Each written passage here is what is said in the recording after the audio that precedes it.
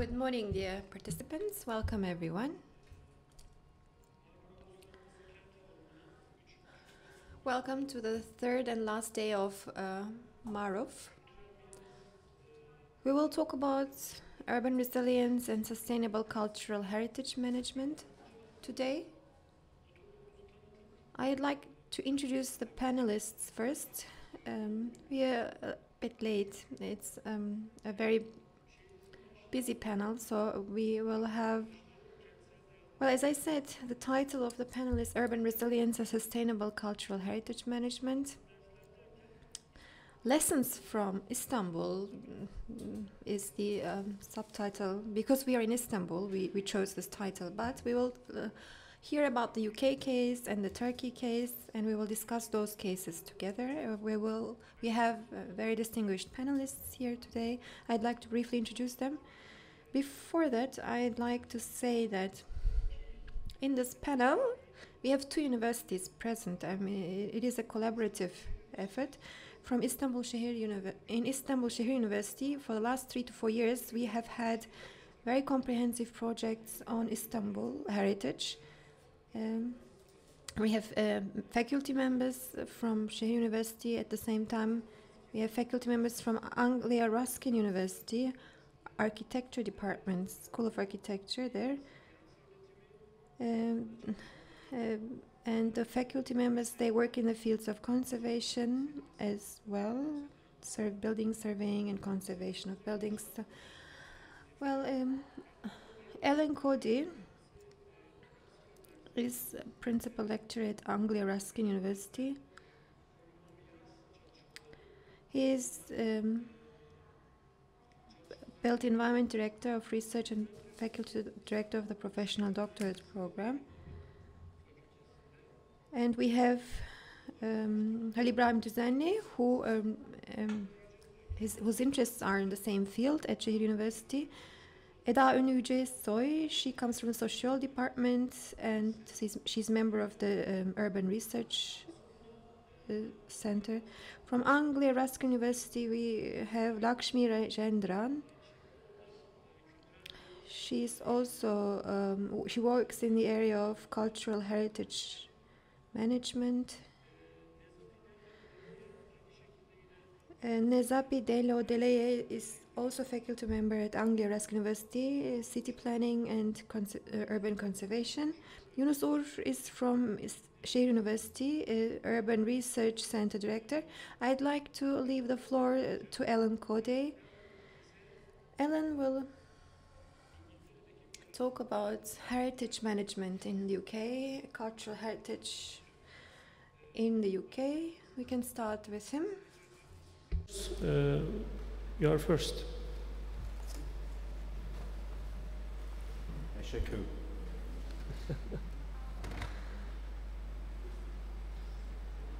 Mahaba. Hello, good morning. And what a treat to be here on the last day.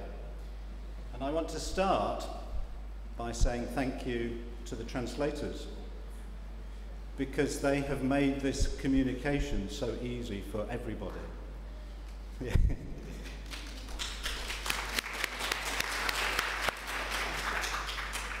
And they made me realize that my own title needed translation. So let's start with that.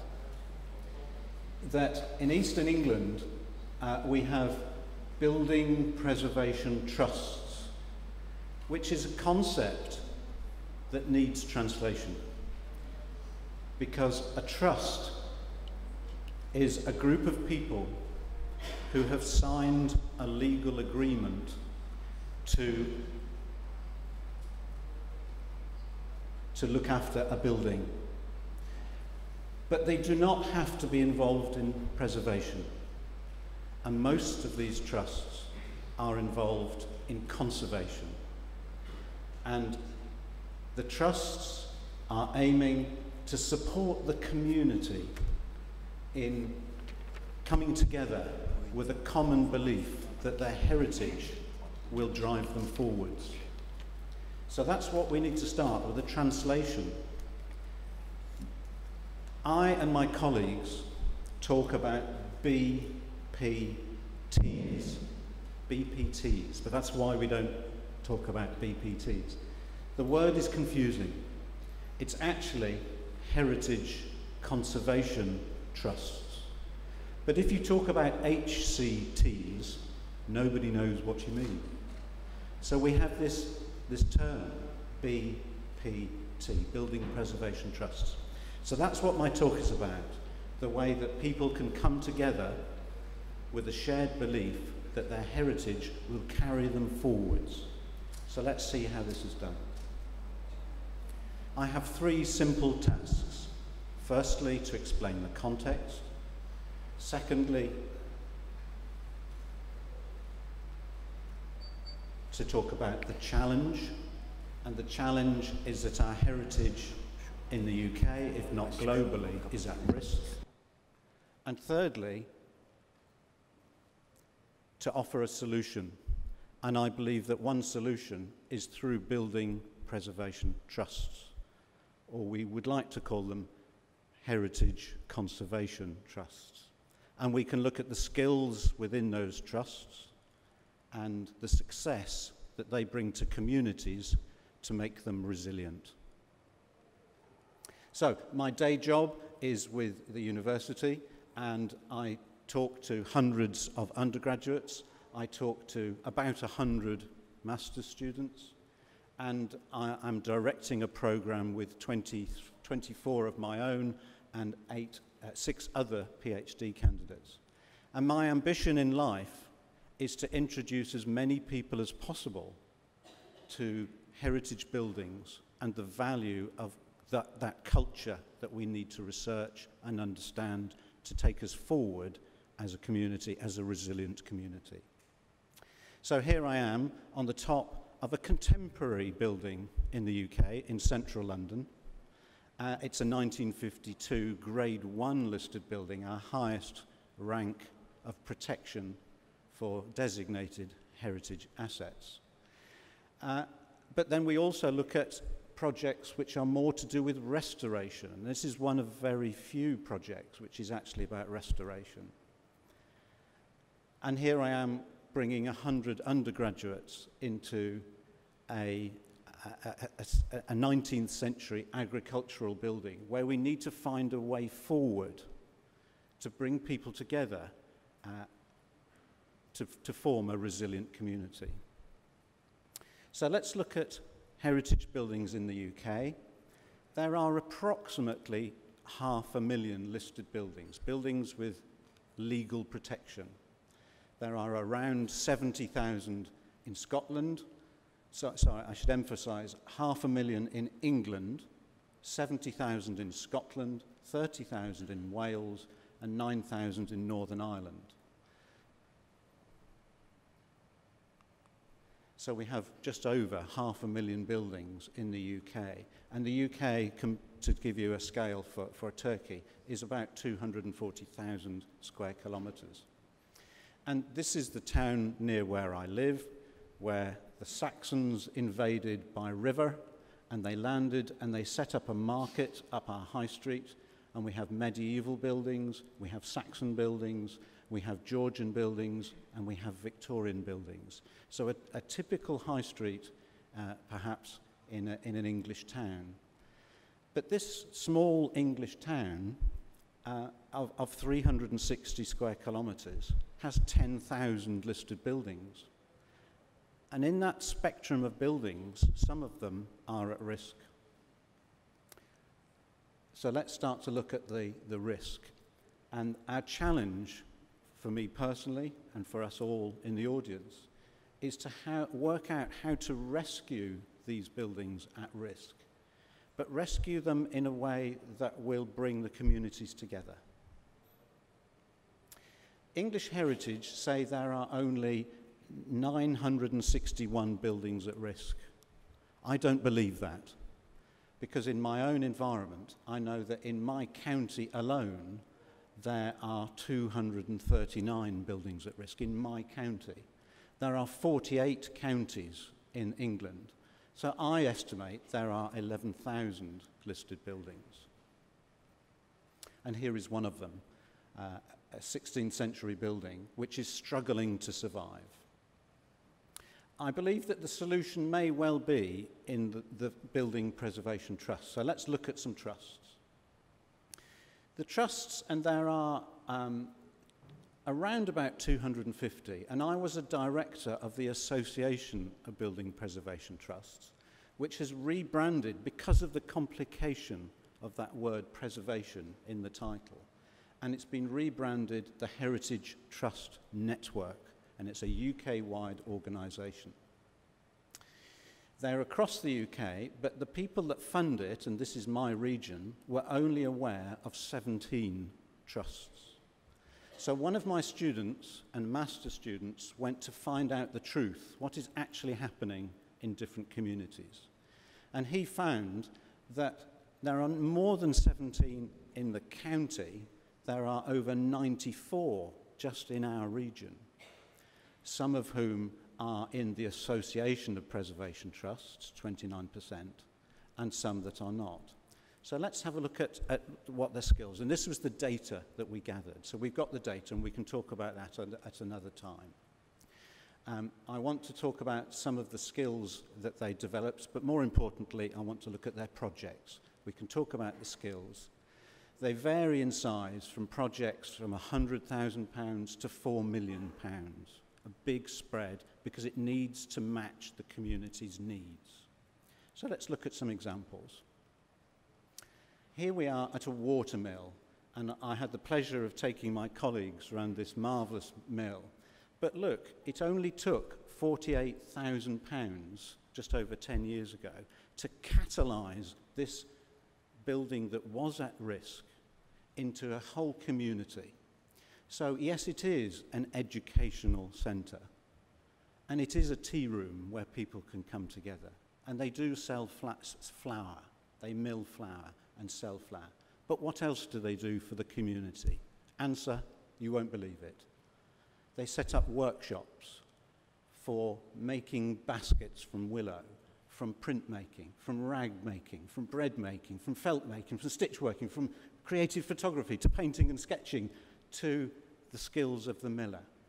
This is a hub where people come together to share skills, to teach and to welcome. This is a school, but it's not a school. It was a guild house from the 15th century. And this preservation trust took £1.6 million to turn it into a community hub.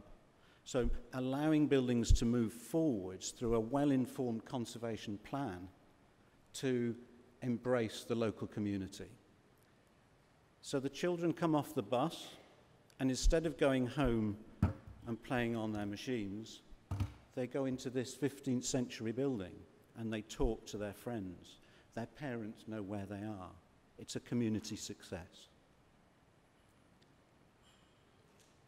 And here is another one at the other end of the scale, the Great Yarmouth Preservation Trust. Another trust which is entirely not for profit, where those trustees come together for the benefit of the community. This scheme brought together 29 partners funded through an EU scheme to turn this warehouse into, which was a political building. It was an industrial building, and then a political building, and now it is a community building. It's a building where the homeless can go and be safe, where the homeless can go and work. It is run by a homeless person. It is the absolute foundation of a community building by the community for the community. So we've had about the context, and I've introduced you to the solution, one of which I believe is building preservation trusts, who are trustees not for profit, but for the benefit of the community. They have informed policy for adaptive reuse on sound conservation principles. And because this is a forum, I want to leave with some questions. And my first question is, how well established is your at-risk register? I was proud of the at-risk register in the UK until I found out that through austerity and cuts, the people that make the lists have gone. And what's published on the internet is not necessarily true, and you need to go back to the community to find out what is going on. The second question is, do you have a mechanism like the Building Preservation Trust movement? And thirdly, do you think there's the possibility of coming together to form not just an association of building preservation trusts or a heritage trust network, but a heritage network across Europe or across nations? So that's my third question. Do you think that is a way forward? And it's a fantastic week to meet lots of people with the same passion as me and the same belief that our culture, our heritage, can take us forward into a more resilient society. So if those things interest you, I would love to talk to you. Thank you. Eşekkür.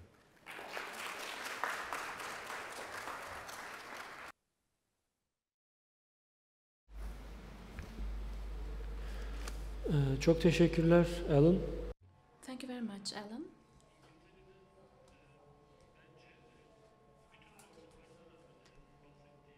Alan talked about some challenges, financial challenges, political challenges, or challenges in the decision-making process. Despite all these challenges, UK has gathered vast experience about heritage management. Alan took us to a trip across the UK, and we saw a lot of examples, and you can see that all of them are success stories. The questions raised by Alan are very meaningful, so I'm waiting for the interaction from the audience.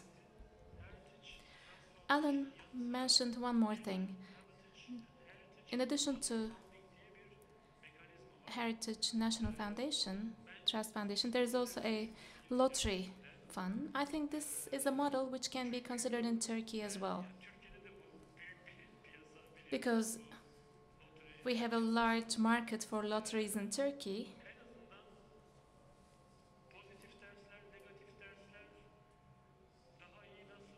I think we can extract positive lessons or negative lessons.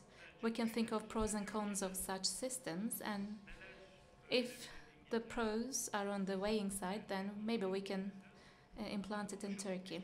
We can learn from the UK experience, of course. Thank you very much, Alan, for your contribution. Our next speaker is Nezhapi-Dellé, Odeleye. The stage is yours.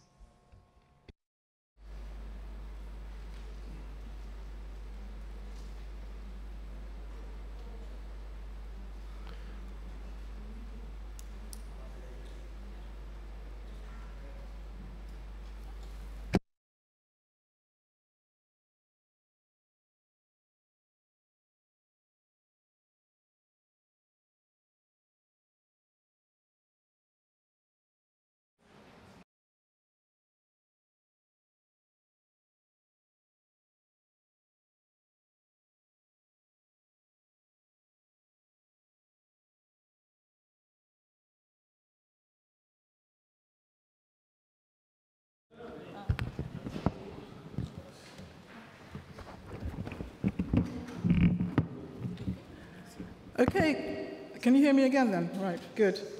Good morning. I'm going to talk about heritage-based resilience, but I'm not going to say very much about heritage, and I'm not going to say very much about resilience.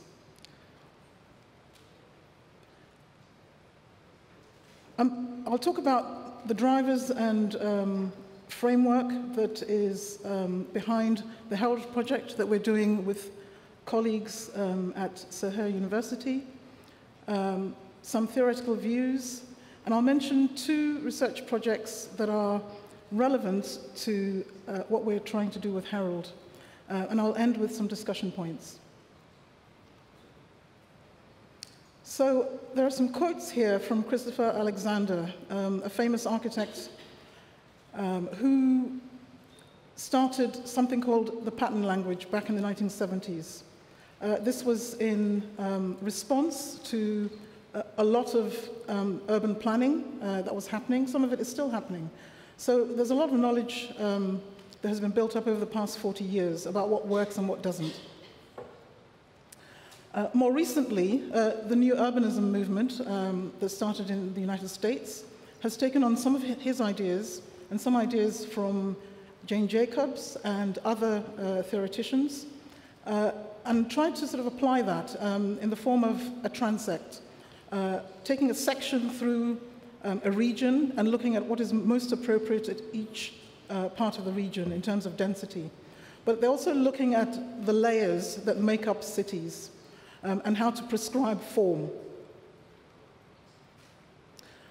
More recently, again, there's work that's been done that arose from what used to be Local Agenda 21, looking at sustainable communities and a range of factors that contribute towards sustainable communities, and looking at what the spatial expression of that would look like in terms of a neighborhood. The range of facilities, mobility, open spaces.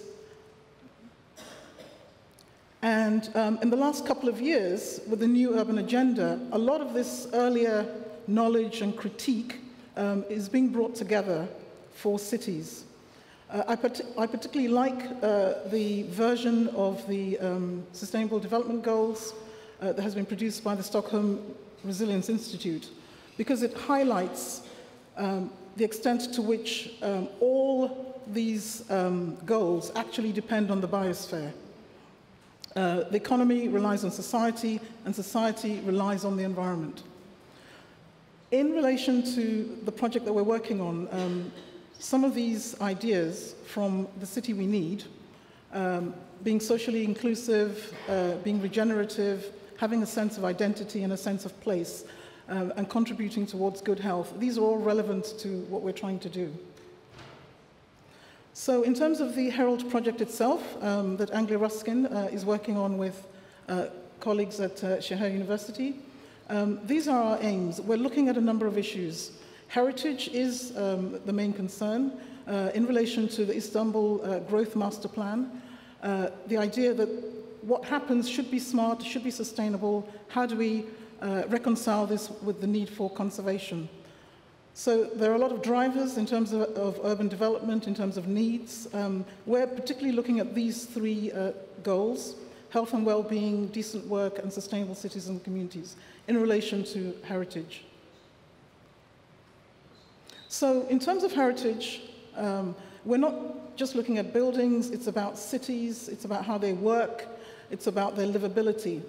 And one of the issues that Ian Bentley, a well-known urban designer, has raised is the role of economics and the way in which very often the economic development cycle is in tension with what we're looking for. All the characteristics that make up a sense of place are very often lost because of this cycle, which is accelerating. The need to make a profit and extract value from land.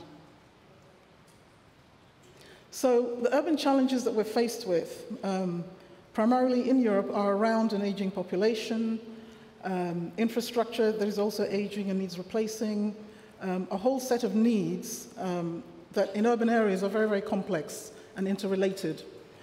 Smart cities have been proposed as a solution in terms of maximizing and optimizing technology, but is that really the answer? What about people? So on to two projects that I'm involved in. This one is looking at urban stakeholders, particularly planners. And one of the reasons for looking at them is to say, well, if these are some of the stakeholders that we are relying on to achieve urban goals, what issues do they have? Their expert knowledge is supposed to help us solve social problems. Planners in particular are supposed to be working in the public interest. A key issue is how much ability do they have to act? So far, we've done about 40 interviews with what we call mid-career planners, the younger planners, and legacy planners. One of the legacy planners is in the audience today. She's a Turkish planner who played a really leading role in London in pushing forward the sustainability agenda. And she was interviewed amongst the other participants. So focusing on the sustainability and agency questions that we asked them.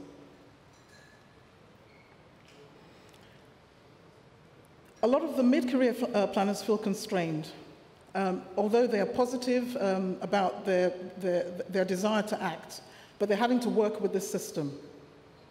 In terms of their ability to achieve sustainability and resilience, there are these tensions, these conflicts that they're having to navigate. A property conflict between equity and economics, a resource conflict between the environment and economics, and a development conflict between equity and environmental protection. And these are particularly acute when it comes to preservation and environmental issues.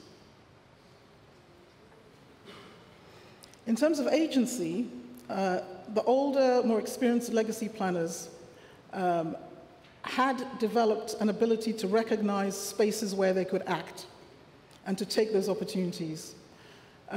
They thought that the shift in planning that occurred in the early noughties was helpful in making them more proactive. But one of them mentioned that he lost his job because of his passion to try and get things done, which was considered to be beyond the remit of planning at that time. In terms of sustainability, the more experienced legacy planners really made a difference. They pushed the boundaries and helped change policy by developing tools and guidance. So a number of threads emerging from looking at planners who are meant to be able to help us achieve these goals. Innovation is possible. It depends on scale. Awareness of how much power they do have and how to use it is critical, as well as allies and contacts. The second research project is a very local one in Chelmsford. And it's about how do we go beyond the planning system with local communities? How do we ensure that communities are involved, not just when a planning application comes in, that there's an ongoing conversation and discussion about the place, about what happens there, about what people want and what they need. So the initiative that we began with the City Council and with local stakeholders was very much around starting and maintaining that dialogue. There were 3 heritage buildings that we focused on and did a number of initiatives, public engagement, talking with developers and with the planners. And all 3 are now in active use. One has been refurbished. Community engagement took different forms. One of the things that we did was to start a festival, an ideas festival in Chelmsford, which involved local people, children, our students, and local practitioners, with a range of ideas and activities each year. And that led to the establishment of a community space, the Ideas Hub, which has been instrumental in looking after members of the community who were previously ignored and who previously had nowhere to go because the city was considered to be affluent. So many of these ideas are captured in a chapter in a book that was launched recently called Our City. I think I'll end there. I have further discussion points around heritage versus smart cities. What's the balance between continuity and change that we need? Issues around cultural resilience center on diversity and establishing a sense of belonging, particularly in new members of a community. And the issues that I've raised in these 2 research projects around stakeholders, planners, other professionals, and the public all need to be empowered, all need to be aware of the range of tools that they have and the mechanisms for actually deploying those together. Thank you.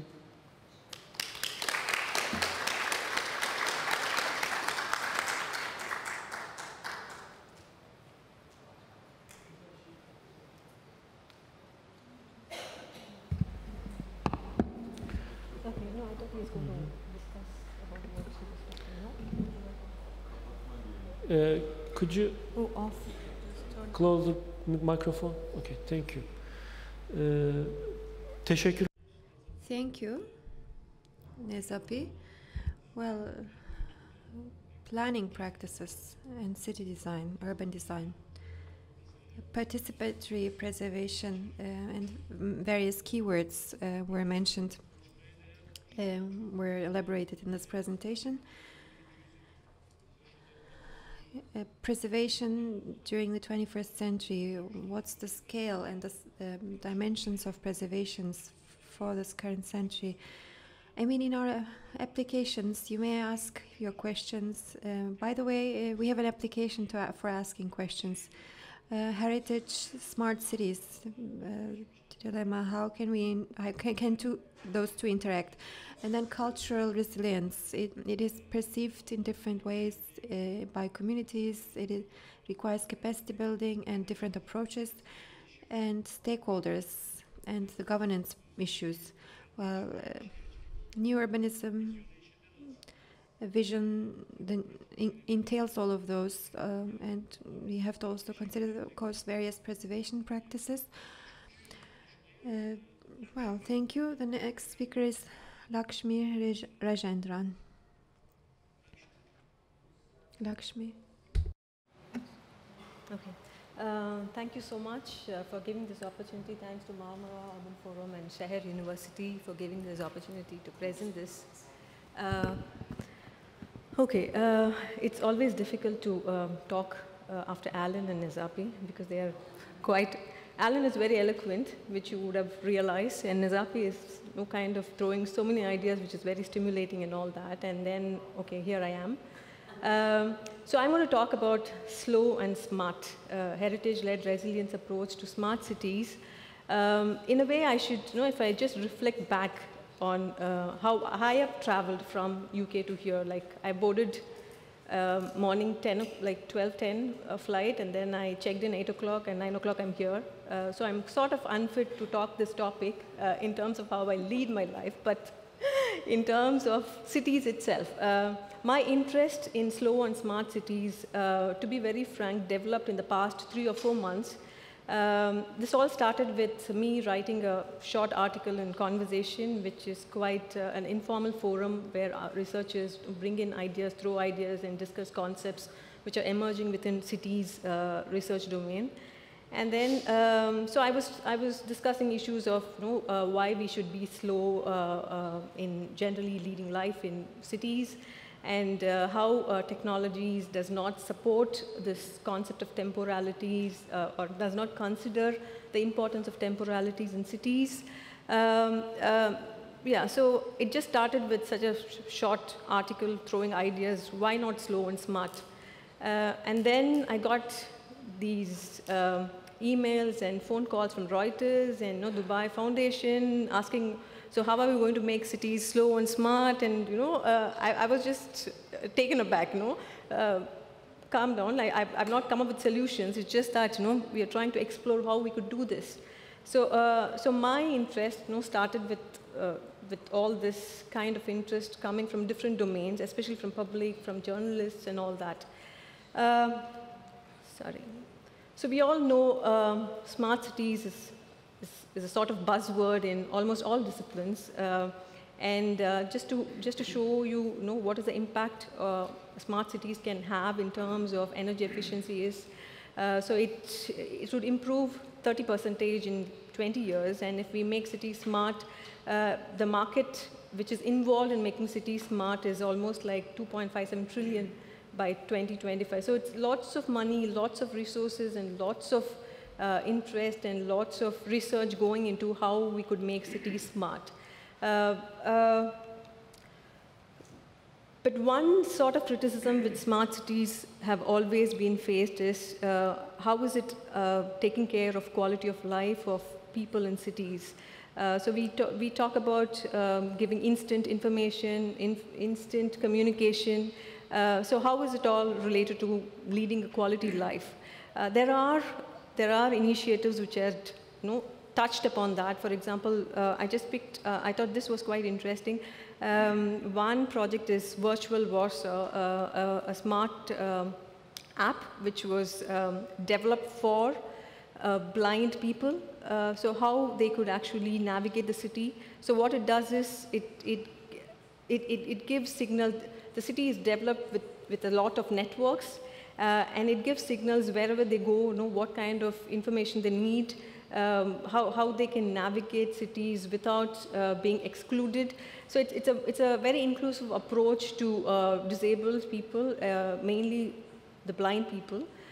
So smart cities does touch upon inclusive approaches. So it kind of definitely improves the quality of life of certain groups, so which in itself is quite encouraging and very progressive in terms of understanding how quality of life is linked to smart cities itself. But my interest is how much is the experiential dimension given importance in all this. So it has always been challenging to have a very citizen-centered approach to smart cities. So smart in smart cities means all these terms for different people. So mostly it's efficiency, productive, being very speedy, and you're optimizing all the resources, and how being competitive as a city. So smart and smart cities kind of are synonymous to all these, to different disciplines. So as I told, my interest is about how the temporal dimension is taken care, and why temporality is, that's where the temporal dimension is very important on how we experience city itself. So there is this concept of slow cities, which by itself is not a very new planning or design concept. It all started with this slow food movement, which originated in Italy, which was kind of a movement which was against fast food, mainly McDonald's, which came up there. So it all started as a social movement, and it kind of went into slow reading, slow tourism, slow food, and all that. So it's quite important to make cities slow, and I'll tell you how all the slowness would be linked to heritage in a couple of slides later. So the slow city concept itself is grounded in sustainability. In a sense, it kind of gives importance to the character of communities and the local economy, how it can actually be helpful for developing local market economy itself. So it does take care of the identity of that particular local community. So it touches upon identity of places, giving uniqueness to that local uniqueness to that local community, and hence it does make a sustainable community itself. So in terms of urban temporalities, as I told, cities provide us the matrix for us to move, encounter, communicate. We explore spaces in different paces, and the different pace itself is dependent on how the kind of job, the kind of background you are in. There's quite a lot of factors which also kind of impact the speed in which people move around in cities. Nevertheless, space does play a very important role in how we move around. And there are quite a lot of initiatives taken by urban activists and artists showing how important slow walks are itself in cities. And there are lots of small events which happen to take around people slowly around the neighborhood, experience the local character of the place, street, communities, so that you experience the city in a more relaxed way. So one thing, within the context of heritage city itself, so heritage city we could say is almost an unexploited asset, because we have lots of aspects which links to the temporal dimension. Nostalgic, and it gives a sense of past, and identity is almost the crux of heritage city itself. and there is unique culture, and it can boost local economy. So there are lots of aspects within heritage city which could be taken into consideration for understanding how we could make cities slow. Sorry. How is technology and heritage itself has been interacting so far? So as I said earlier, technology is, within smart cities, is all about giving instant information, services, and entertainment. For example, you would have seen in airport lots of these video game lounges which are coming up, and navigation pods in airport and stations. But what is important to understand when we see this technology within the heritage context is how heritage itself could be has the potential of offering new timescapes. So some of the case studies which I was looking around was, so media technologies can be used for installations and projections, public exhibitions, which kind of gives an identity narratives for the city itself. And it definitely changes the perception and experience within smart cities when when heritage is kind of linked to technology. And one of the research paper which I found on slow tourism by Khaled showed this this illustration which says how social assets, time and culture is such an important domain of tourism itself. And so slow tourism is something which heritage cities can look into, and as well as smart cities. So if I can can you please play that link, please? Is it possible to play the link, the video link? No? Çalıştırmak mümkün olabilir mi? Filmi çalıştırmak linkten. Evet. Yeah. So the link shows some of the technology-based initiatives within the heritage city concept, and one is an app developed in England which allows tourists to download the app, and you can navigate some heritage cities, and there are these augmented reality aspect which comes in where you can interact with the past. So it definitely slows down the way you understand heritage, but still technology is incorporated in that. No?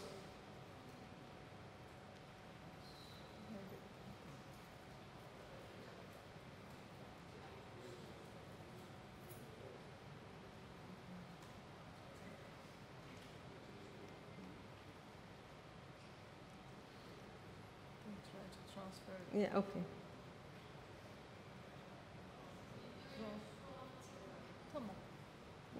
All right, okay. So you can log into this website. It's a promotional video showing how technology can be used to make heritage cities smart, at the same time making heritage cities being experienced in a much more experiential way, to put it that way. So there are initiatives like that which has come up. Can't go to the, yeah. So in my opinion, heritage-led resilience itself is something which is very, very important, and it has quite a lot of potential to make and contribute to urban resilience itself. So it takes care of our temporalities and everyday life, thereby improving the livability in cities. And I did find this article, which I had a snapshot. So this is a blog which is written by in Rick's webpage. It's Royal Institute of Chartered Surveyors. So they are talking about, is there a place for heritage in smart cities? And this blog is just written on 29th September, like just a few days back. So people from different domains are talking about it, and we do understand, heritage cities have quite a lot of potential. So it is for us as designers and planners to understand and how we incorporate it within the planning and design intervention stage, which could lead to the overall urban resilience itself. Thank you.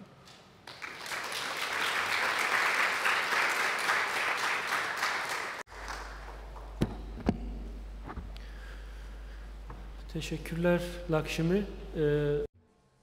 Thank you very much, Lakshmi.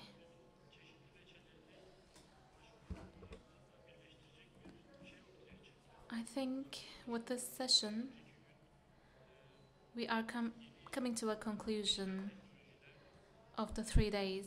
Yesterday and the day before, we talked about digital technologies, scale problems, tourism, local development, challenges and opportunities that come along.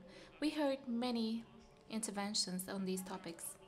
Lakshmi's presentation gave us a perspective about how small cities or small districts can be preserved, can be protected, just like big cities. And we also heard about how we can come up with action plans to slow ourselves down in larger cities as well.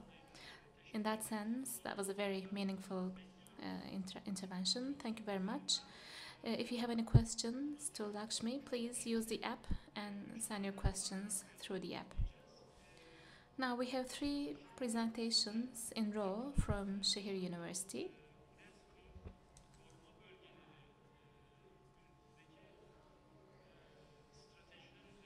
The presentations will be about a comprehensive report written on conservation sites, UNESCO conservation sites in Turkey. The research was financially supported by the municipality of Istanbul. The summary report was printed and published by the municipality as well.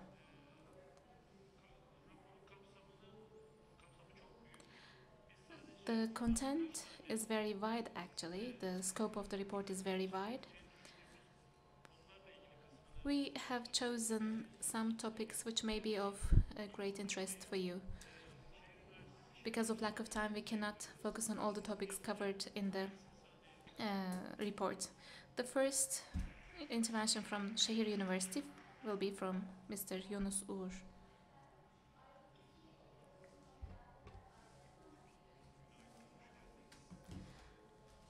Good morning, ladies and gentlemen. After these 3 beautiful presentations, we are now focusing on Istanbul, which is in the title of our session. In 2015 and 16, we conducted a study. In my presentation, I'll try to present how we came up with conclusions in that research, and I'll try to provide you with a temporal view about how we started and how we developed our ideas as well.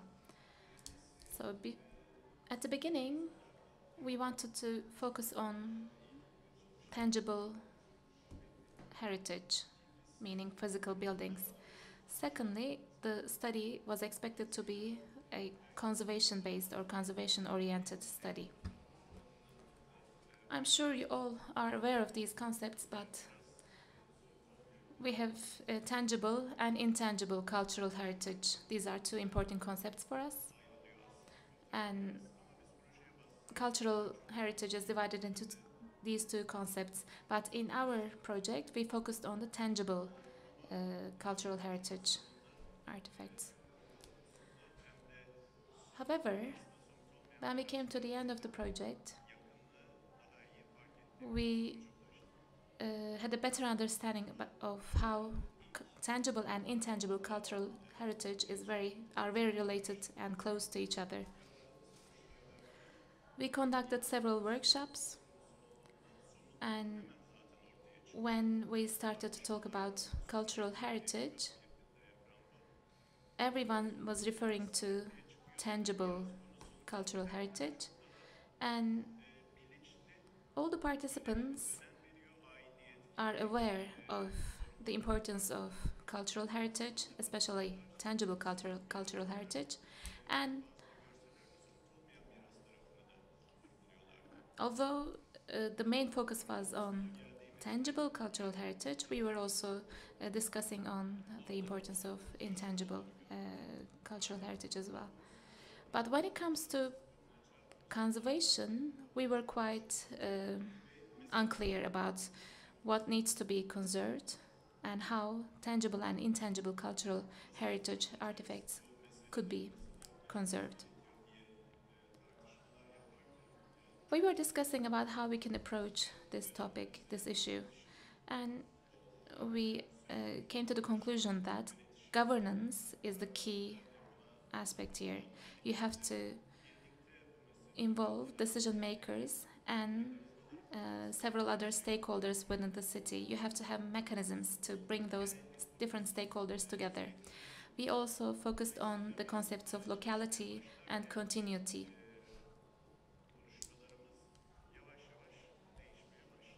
And after a while, our ideas changed actually. So the topic of our report, our project, was conservation of Istanbul intangible cultural heritage sites. We focused on 4 historical districts: Fatih, Eyüp Sultan, Beyoğlu, and Üsküdar. And we have World Heritage Sites: Sultanahmet, Süleymaniye, Zeyrek, and Karasuları. We had to draw conclusions on 3 different scales. On one hand, how we see Istanbul, and on the other hand, how we see conservation in Istanbul. These were the scales that we had to come up with conclusions. Istanbul municipality was our partner. BİMTAŞ and İTÜ Nova joined the supporters later on. I'd like to thank all the sponsors and supporters. The process was divided into 3 stages. The first stage is strategic vision development.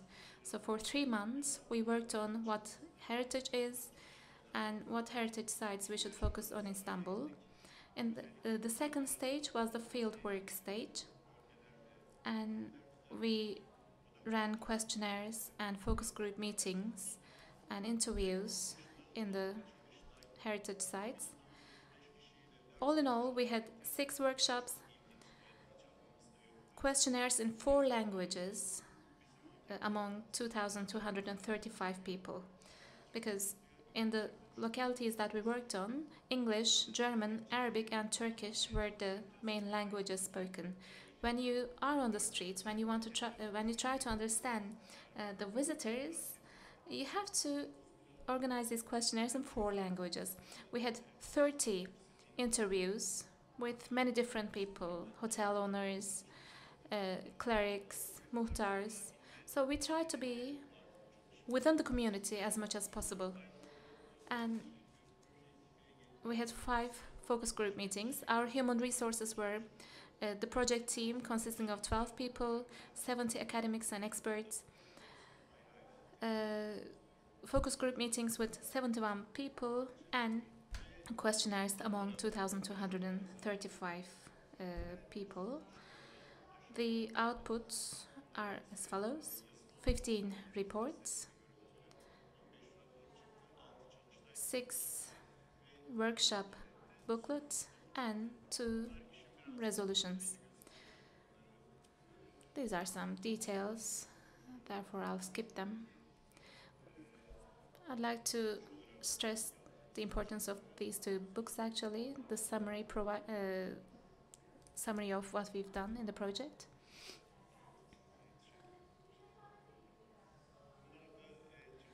And these are the workshop booklets and workshop reports for each district.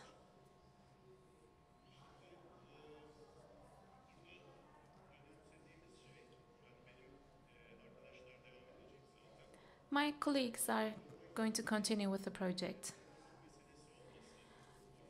All of us attach great importance to the fact that conservation is a social matter. Governance, participation, these are elements which are intertwined. To protect, to conserve cultural heritage, a holistic and continuous approach should be adopted, and it should be through a participatory process. We had come to some conclusions about conservation as well. I mentioned earlier that we tried to draw conclusions on three different scales. Our first scale was Istanbul, the second one was districts, and the third scale was World Heritage Sites. I'll try to summarize our conclusions on these scales. For the scale of Istanbul, we tried to have a multi-layered and diversified approach. Multi-layered meaning layers like history and all historic phases in Turkey, Roman times, Byzantine times, Ottoman times, and the Republic times. And of course, we have other layers, cultural layers like cuisine, clothing. And our mission was to discover, to register, conserve, sustain, and share with the rest of the world the richness of Istanbul. Our vision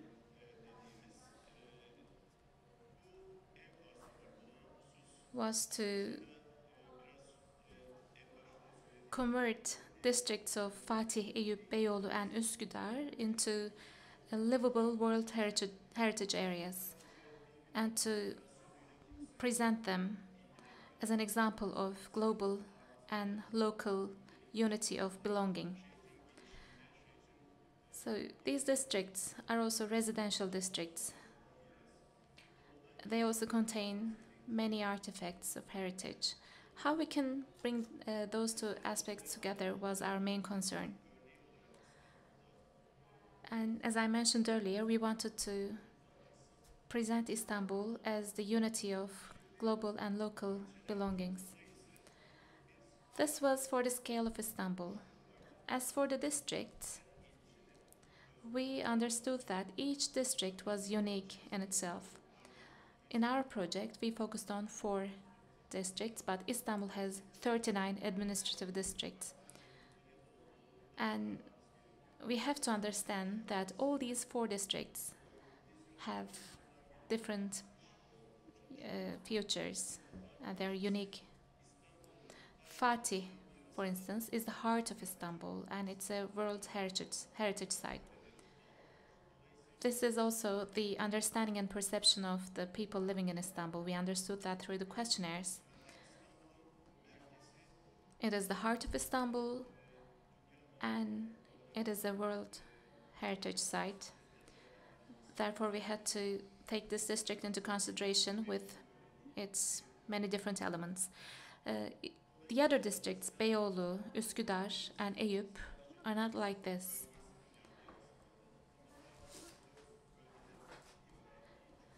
There are 4 UNESCO World Heritage Sites in Fatih, but of course, Fatih is not limited with those. Fatih has much more. Therefore, we have to be very careful about conserving Fatih as it is, because we see it, we consider it as a World Heritage Site in all its, within all its territories. Eyüp is known as the spiritual center of Istanbul. This is one element which should not be missed, actually. So, when we define Eyüp, we have to stress the fact that it is a spiritual center of Istanbul. And many people create a link between Eyüp and the Golden Horn. So the district of Beyoğlu is known for its cosmopolitan structure and being open to innovations. We had this understanding in mind, but we were assured of our presumptions after seeing the results of the questionnaires. And again, Beyoğlu is known for its Taksim neighborhood, but again, it's not only limited with Taksim. It has many more neighborhoods which are very important, and we have to take them as a whole. The 4th district we focused on is Üsküdar, and Üsküdar is the other side of the coast, actually, other side of Bosphorus. It looks at Fatih and it looks at Bosphorus, and it is also identified with Bosphorus. Our third scale is UNESCO World Heritage Sites. Our mission was to focus on each and every World Heritage Site to unearth their beauties in a holistic manner. So within this framework, here is our conclusion.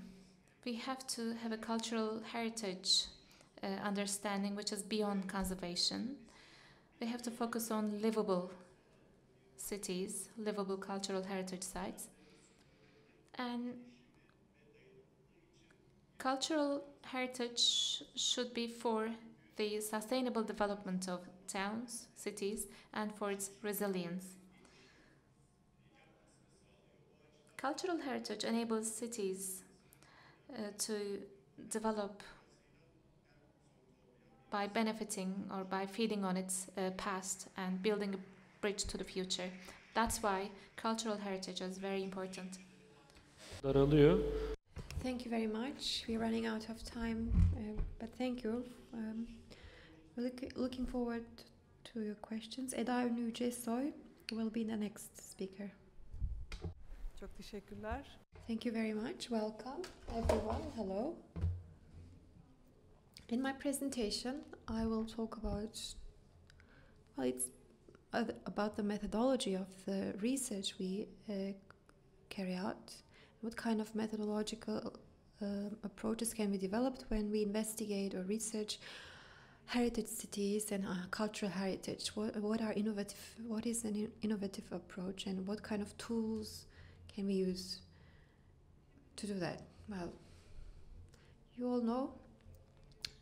In 2023, a plan of Istanbul cultural, they talk about global competitiveness.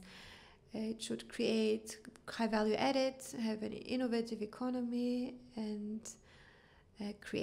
should be creative, and should have a say in the global economy in a nutshell. So this is, well, 1980s, there were shanties, there were minibuses, and itinerant vendors, and well, Murat Genç called it the informal industrial city, a monstrous industrial city, and we will change that image, and we will create an innovative, creative economy in our city.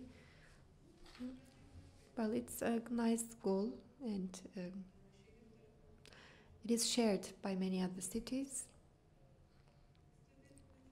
When you look at the strategy document, it has three components. One of those is pleasant, livable, unique urban creating of urban spaces that are livable, pleasant, and sustainable.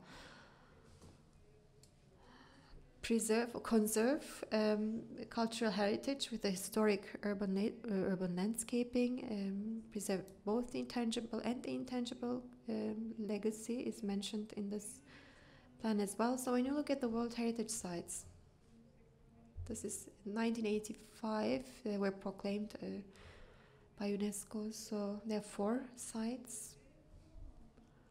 And these sites, they are in the historical peninsula in Fatih. They are important landmarks, and unfortunately today they look like this. We see urban poverty, dilapidation, lack of conservation, actually the opposite. Well, in various periods, they were at risk of losing status of World Heritage Site, and some policies were recommended to avoid that. And here, in this study, when we initiated the study, we started talking about or thinking about the methodology at first. So yes, a conservation infrastructure is required, and when we have a look at the legal status of all of these areas, we have conservation plans in place, and the legal framework exists, and it is quite sound, it has been designed parallel to the developments in the world, and these are very strong, powerful legal frameworks that exist, but we're not able to conserve them adequately, and we can't convert it, and we can't do it in practice. Why is that, we thought? Conservation methods, the nature, essence of conservation, and the ontology of conservation was discussed. I like this map from 1914 showing Istanbul. The spatial link of relationships regarding conservation. The buildings that are subject of conservation, they showed in what spatial framework they were placed. We wanted to see that. And this is Istanbul, the historic peninsula, Fatih district. Beginning of 20th century, covers all of the then existing settlement. Beyoğlu started to develop as well, but that's the anti-settlement back then. Today we have this. In 1910, so we got a spatial framework or structure from 1910, the area we would like to conserve, and we superimpose it on the current map, and we're trying to protect it within this framework. And there's a scale, issue, as you can see. Spatial development of Istanbul.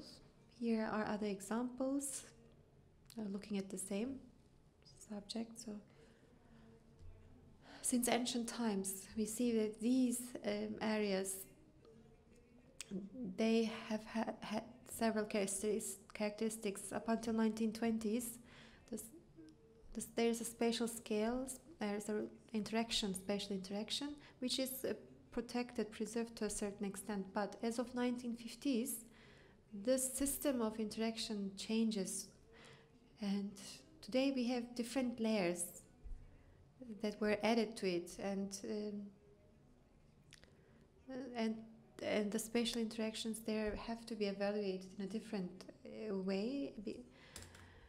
What kind of method do we need to develop in our research? So we discussed that, and the street focus came to mind. So this would provide a new framework, a new scope, and it would guide our way, we thought. And then, so as an observational unit, we picked the street, and also as a unit of analysis, the street. So and it was quite rewarding, because by selecting the street, I will show it soon, we had a look, we could also view the social life, intangible cultural heritage.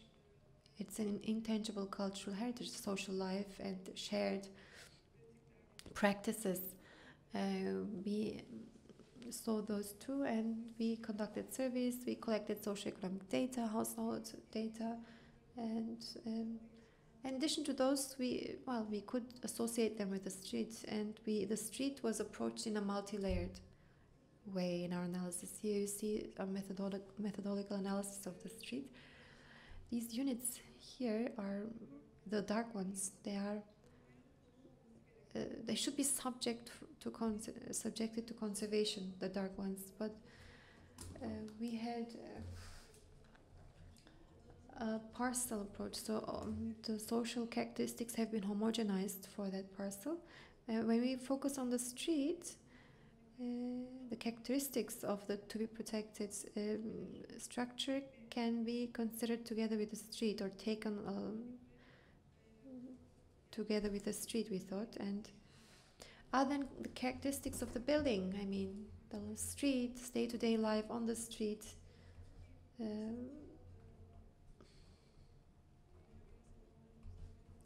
when you look at the World Heritage Site characteristics, they talk about street texture, and there are elements that belong to the street. which are an asset as well. And so we focused on the street as well. And we have to build a bridge from the past to the present by looking at the street. So in our street research, we look at the specialty of areas, of spaces, and we've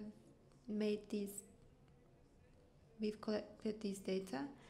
These 4 World Heritage sites, they're independent from one another. Actually, they look alike, but that's not the case. And then here you see their population that is out of work, that doesn't work. So Süleymaniye, for example, here, and Karasurları, the paid workers, they are more, and more paid workers live there, which balances each out. In Zeyrek, we have an extensive household unit, and the rates of ownership are higher than the average in the world. And so here you see these socioeconomic structures. So after analyzing the socio-economic aspect, we consider doing additional research by way of utilizing other sources. And the fact that we selected the street was advantageous. So we analyzed additional sources, and real estate taxation is shown here, and the conservation specialists and the academicians, well, they know all of these, and they have data, but we had to adopt a holistic approach here, and there are 3 negative. There's stagnant and then positive value increases. Growth of value considering the streets, especially in Süleymaniye and Sultanahmet. In certain areas, in those 2 districts, there is a very quick and rapidly progressing dilapidation. And so we've diversified all of those. We used the same database. We saw some fluctuations in the streets, and which is more quickly dilapidating, which streets are collapsing, on the verge of collapse, and was analyzed, and we could trace it.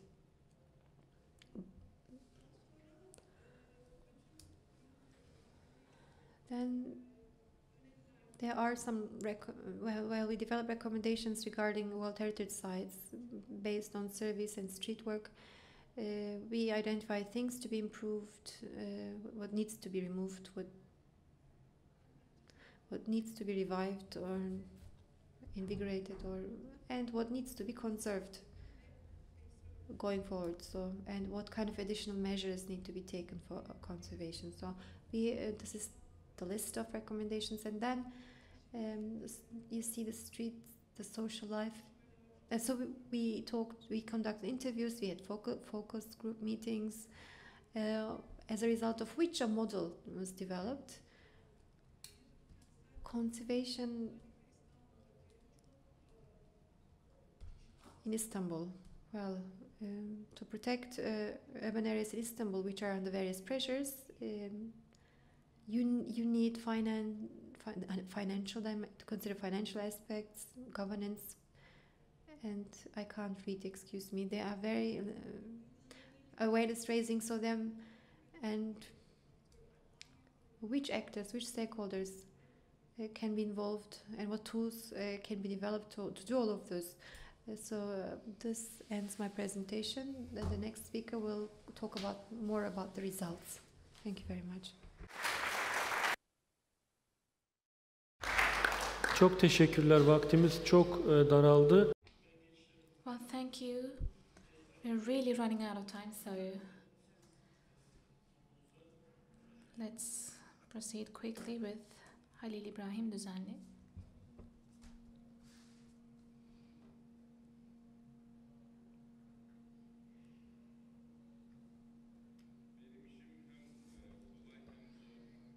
My job is both easy and difficult. because my colleagues already talked about how the project began. They talked about the mission and vision and the development of the project. That's why my job is easier. But it is also difficult because what I'm left with is to describe the concrete recommendations that we developed out of this project. And it is quite risky to try to come up with recommendations for such a multi-layered city. At the beginning, it is hard to understand such a city with all its cells, with all its streets. You have to understand and absorb the city so well that you can recommend something. But I think conservation begins with understanding the city. Our concrete recommendations, as mentioned by Professor Yunus, are based on our interviews with people and, as mentioned by Miss Eda, at the street level as much as possible.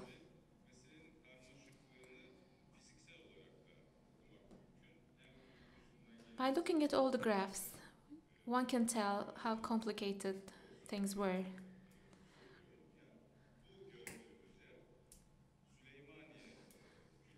The picture you're looking at now is the roof of Süleymaniye Mosque complex, and on the other side you see the Beyoğlu district.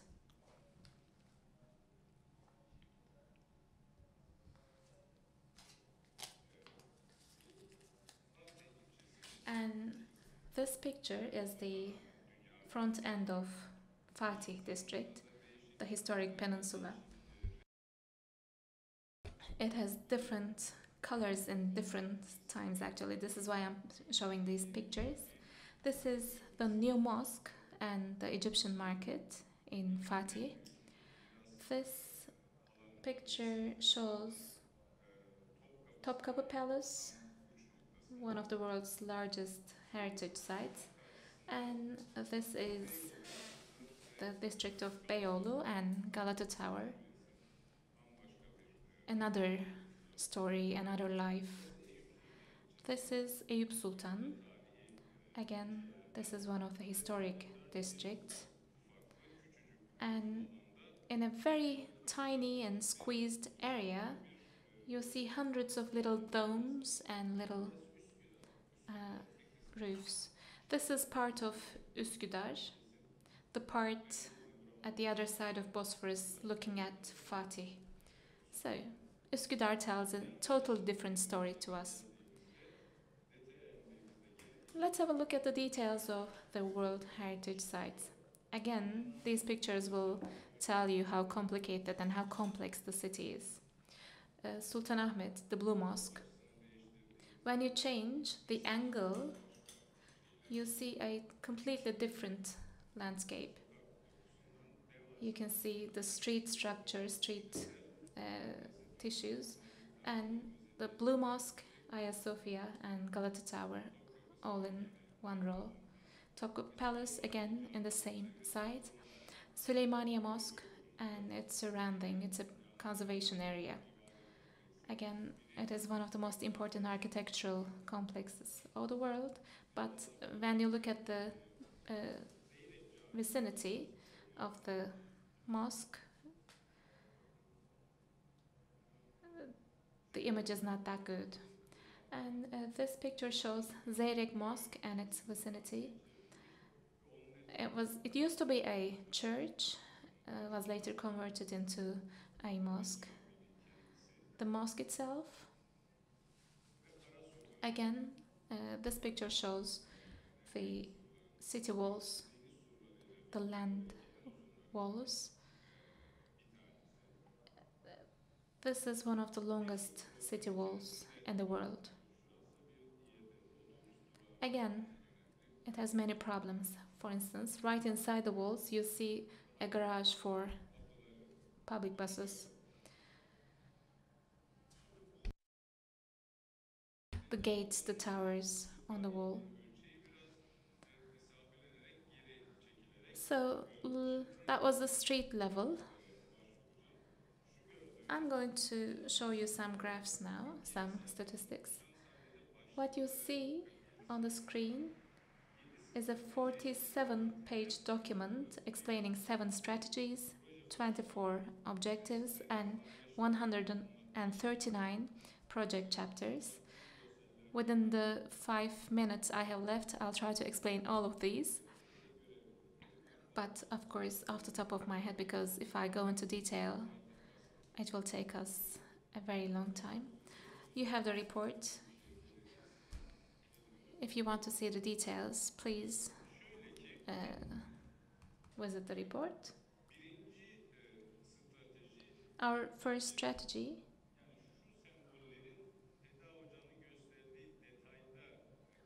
was to look at the details of these districts. So we have Fatih district, the Lanvos, Süleymaniye, Zeyrek, Eyüp, and Üsküdar. Our first strategy was to ensure a holistic conservation.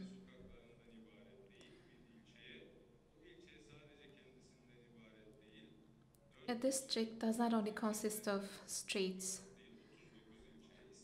Istanbul does not only consist of 4 districts. It says it has 39 districts. So our first strategy focuses on tourism in cultural heritage sites. Under the chapter of tourism, we have sectoral diversity, employment, and competition. To fulfill this goal, you have to improve the infrastructure, innovative promotion, organization, and diversity in tourism. There are many certificates that you can apply to. But what should be interpreted from this graph is that these are the main tourism routes, and we have some existing tourism axis, and this tourism area can be further strengthened by implementing 8 different projects. The second strategy was on sectors, improving sectoral diversity, improving employment and competition. To achieve this goal, you have to increase the added value and economic livelihoods and diversity. You have to focus on environmental friendly local production. So there should be innovative sectors. What does it mean, locality? Let me focus on Eyüp Sultan to give an example.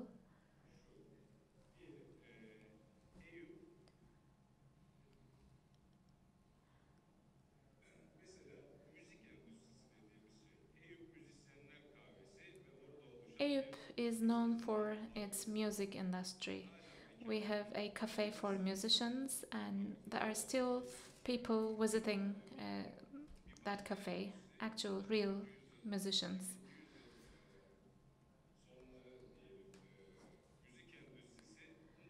Towards the end of the 20th century, the music industry moved to Unkapanı, and there is another music industry in Galata.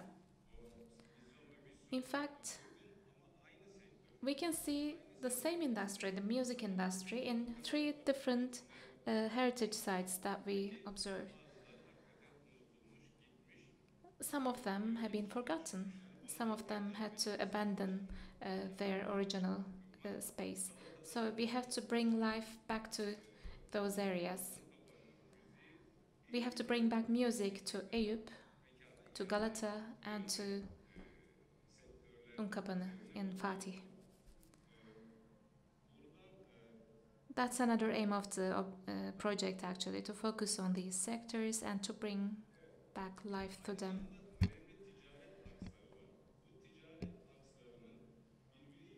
There are also some commercial lines between those districts, so you have to revitalize those commercial lines.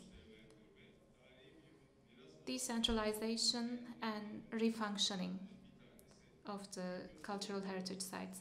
That's a very challenging topic for us because, as you know, Süleymaniye and Fatih is also in the heart of different industries like paper production and other types of production. There are small-scale workshops and plants which cause a great risk in the region actually in case of a fire or an earthquake. So these plants, these little workshops must be moved from this area. But as we decentralize these plants or workshops, we have to find further employment to those people. So the idea is that now that we're going to declare these districts as districts of cultural heritage, we have to implant some sectors which would trigger further employment in these districts. As you know, the municipality has a conservation directorate, and we can cooperate with them and create workshops for traditional artisanal activities like shoe works, leather works, timber conservation.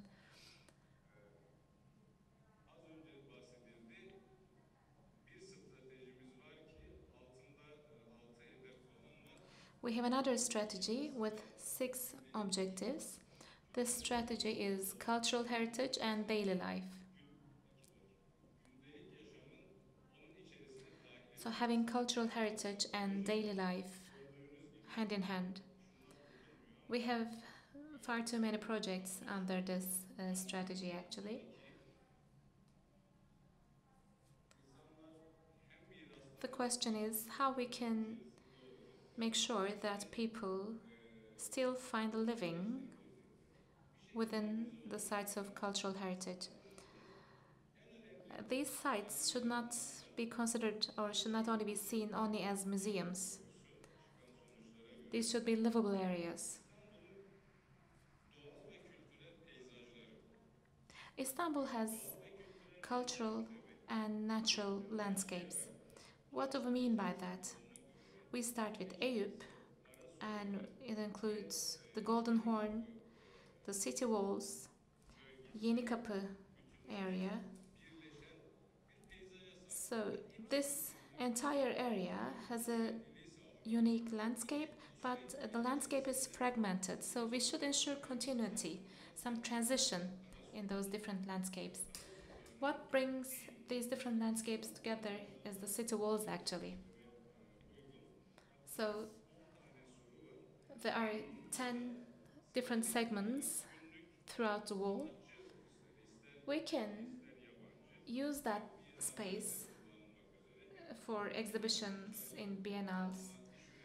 We can provide them to artists so they can open workshops in those walls. The walls have those spaces actually, which can be used as workshops. So that's the idea, bringing together natural and cultural landscape to the service of people. And the Golden Horn, there are little islands, and these islands are abandoned, they're not used. They're marked on the map here. They're part of the natural landscape. In Istanbul, we have 6 endemic trees. I forgot their names. One has purple flowers. They have different colors. They have different smells. And we have the famous tulip. It's endemic to Istanbul as well. We only see tulips in the court, Ottoman court, but in the past, tulips were grown all through the coast.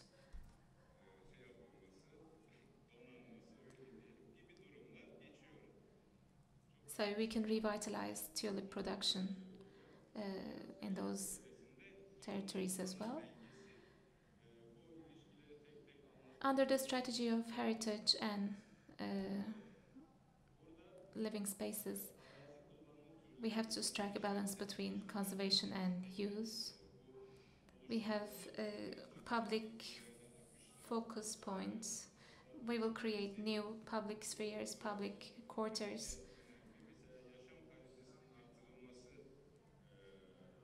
Another objective is to improve the quality of life. To do that, we have to revitalize the public hotspots. All the markings here show different layers of the city and different services like cultural services, sports services. We can establish links between those different services. Of course, transport and accessibility are important issues as well. Education, culture, art, and sectoral relations is another strategy. Belonging and awareness. And the seventh strategy is what is stressed by Yunus.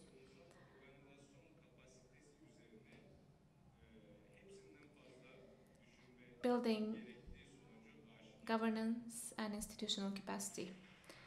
So thank you very much.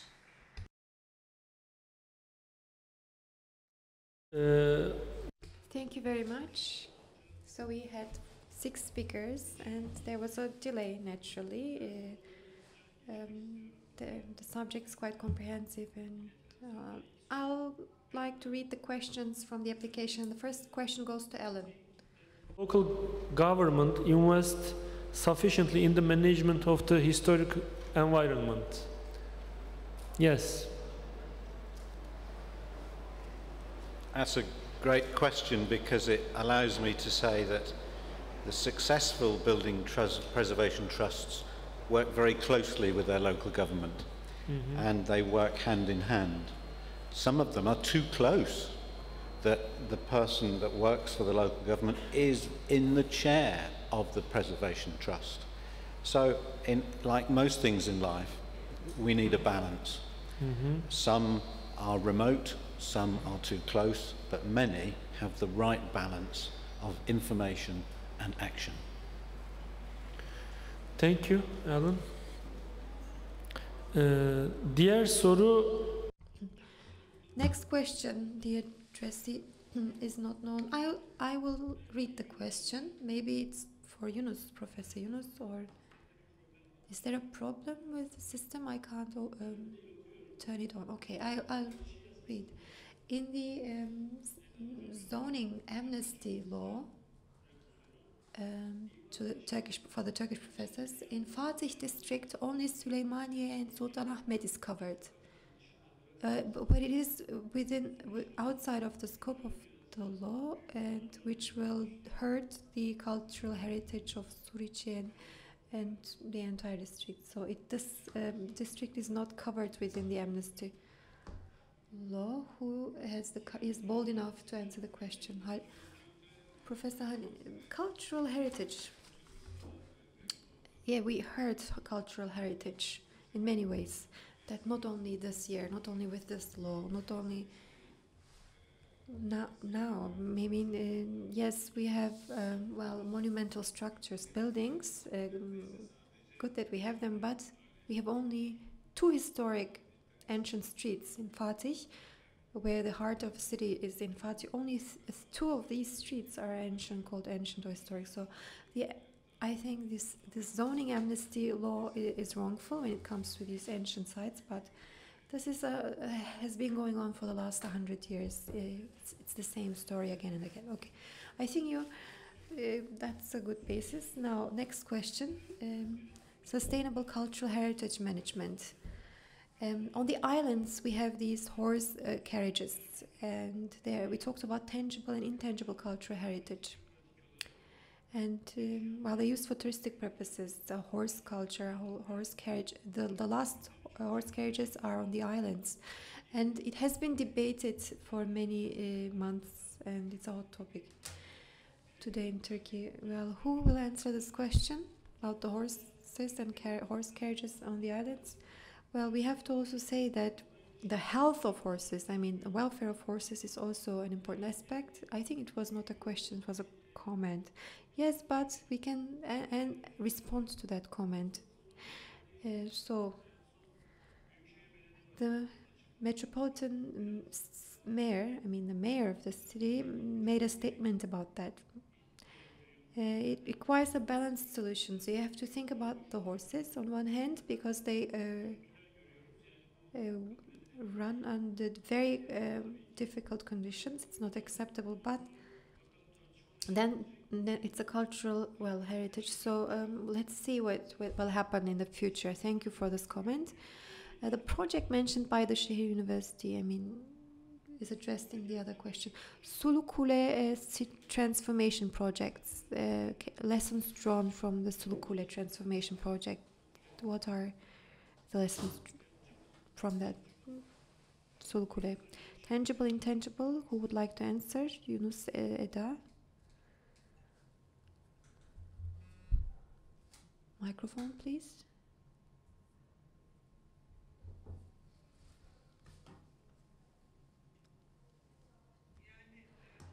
Well, we wanted to look at the street.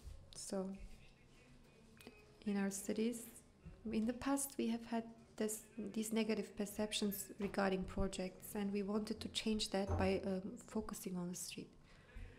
And, well, what can we do about it in a different way? I mean, you know what happened with the Sulu Kule project, and we have a court decision on that. And the entire project was cancelled by the court. Stay of execution verdict, yes. Well, 12 years later, yes, came the stay of execution. But in our project, Professor Yunus mentioned it. So to include the Syrians, we conducted Arabic interviews in Arabic. We visited the Arabian families as well. It was not a group-specific or a building-specific approach. So we wanted to cover the entire space, and by including the entire households, everyone and whoever lives there, how to include them and then develop a heritage perception around that, and to develop a conservation project, including everything in a holistic way. I think the methodology is quite positive. Regarding Sulu Kule project, Robert talked about it about the Roman culture. Well, it's an established culture, and it should be preserved. And then negative lessons regarding that, the way it is applied, and so. Yunus Bey, you can, well, talk to, well, the current state of the project is well known, so it was not worthwhile. Well, the governance aspect was critical, and the participation of people was an important critical aspect. So it was kind of a case study. There are other cases, one of these more negative case studies. Maybe I should ask Yunus, because it is related to his presentation. In ancient sites, well, being revitalized, and instead of increasing revenues, and well, yes, people invest and they want to make money, but on the other hand, a balance has to be stricken. Well, that's important. Conservation, and then we have the city and the link between those. So profit increase, revenue increase. So we have that aspect, and then we have a viable city, and we have things to be conserved, and all these. This interaction is important with living labs. Well, there are environments which discuss all of these together, and what is the best for the city? This is the critical question. And this is how it should be seen, and otherwise, I mean, other interests will gain dominance and misguide the entire project. And one more question.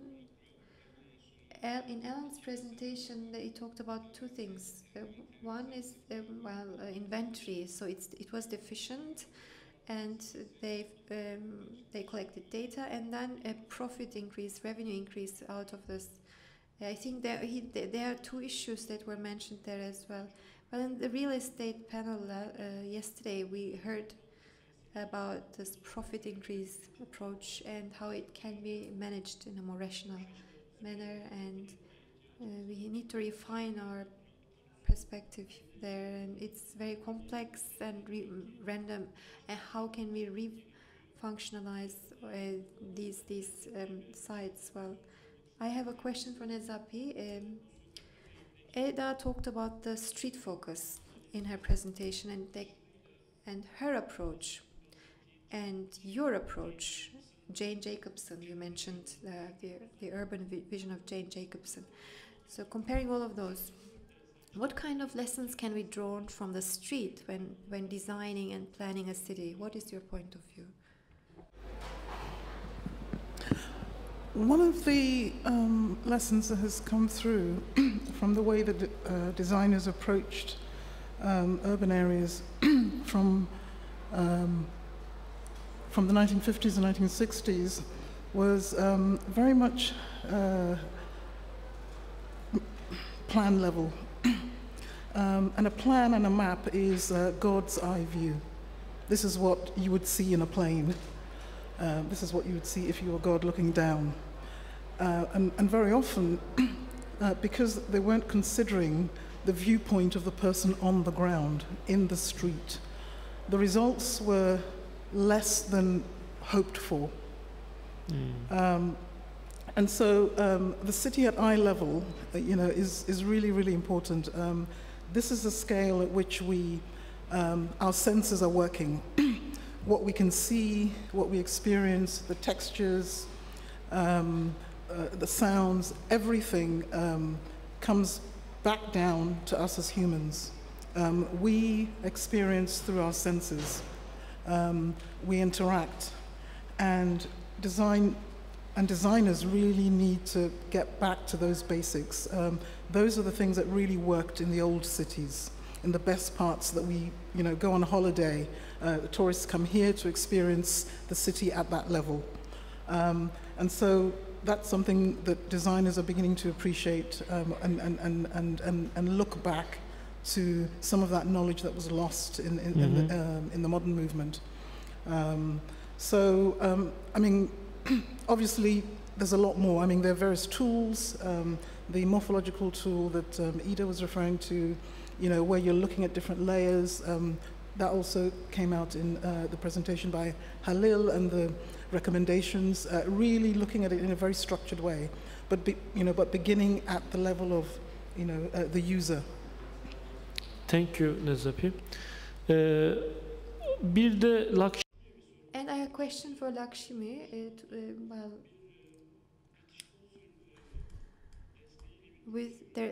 We run a project supported by the British Council, the two universities that are here, and Lakshmi is one of the managers of this project, implement as well. She talked about the smart cities and heritage management. When we consider all these two together,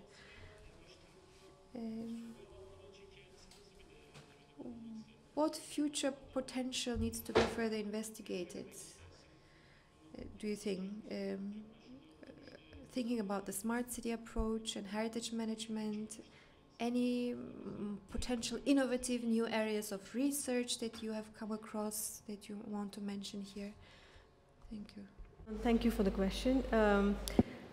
One of the research papers I recently came across was putting culture almost in the heart of smart city planning. So the framework developed by the researcher, I think I did put it in my slide. So what the researcher does is a smart city is an it needs to have an interface of culture, metabolism, and governance. So what the research project itself says was how culture has to be part of smart cities, and metabolism is smart metabolism, smart consumption of resources, and governance has to be smart. So this is one of the framework which has been recently come up, where culture is almost part of smart city framework. But apart from that, one main step which needs to be taken is to bring technologists, urban designers, social scientists, everybody together to understand how people would actually be experiencing whatever technology is being given. And there are several technologies which are developed which are not accessible for people for several reasons. For example, one classic example is the 100 Smart Cities mission, which was developed in India. So India had this great vision of developing 100 cities to become smarter. Most of the cities, almost the mission failed, mainly because they did not understand how people are actually going to access this technology. So everything was happening at a very infrastructure level. So we need to go back to how users are going to experience, users are going to access, how are we going to empower people to actually have these citizen science skills. So these are some of the discussions which need to happen between the stakeholders from different disciplines as well. Teşekkürler. Sağ olun. Thank you. I think the closing panel will begin.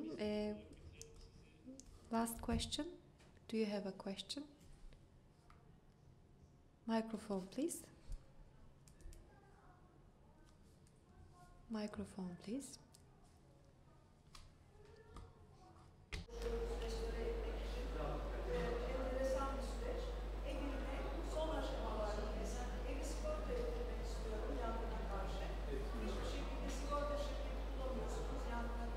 Maalesef.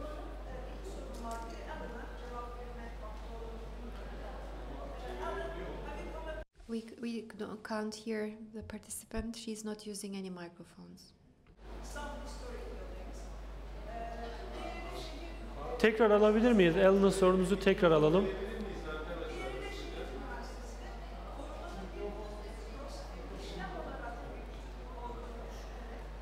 Sesinizi almakta zorlanıyoruz. Mikrofonla alsak sesinizi alamadık. Buraya da tam. Soruları hızlıca tekrar bir daha söylemenizi istiyoruz. Rica. Can you repeat your questions? Microphone is off. The microphone is not on. Can you turn it on?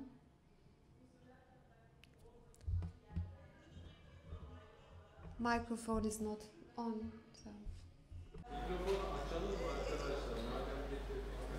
Okay. Historic buildings. It's a personal experience. For some of the historic buildings, insurance companies do not want to insure them because they are high risk. And I don't think that the experience I had is just a rare one. It's a sort of quite in Istanbul.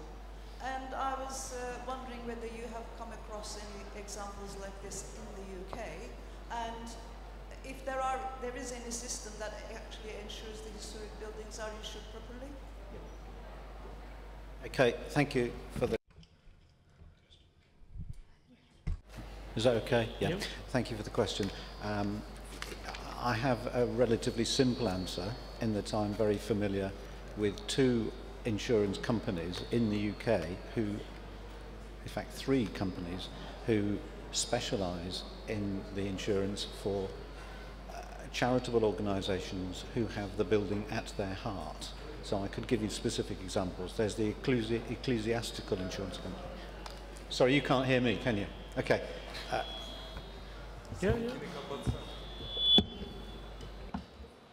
There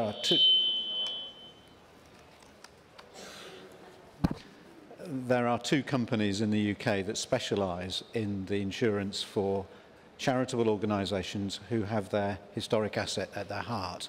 And I'll give you those two examples. One is the ecclesiastical insurance company that do not just focus upon ecclesiastical buildings, they can go beyond that remit. And the second one is a commercial outfit called Aon, and again they've worked very closely with trusts throughout the UK, and they've been extreme. I mean, I have personal experience where a building at risk was at such risk that it could have been subject to arson overnight, and at various points in the planning process people wouldn't sleep because they think this building is seriously at risk, and yet the insurer knew what those risks were and supported that project throughout.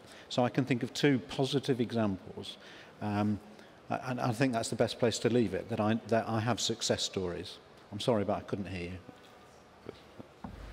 Şehir Üniversitesi'ne sorunuzu. Can you repeat the question? I have to adjourn the session. You can ask the next question to the Şehir University official if you wish later on. Thank you, Alan. Thank you.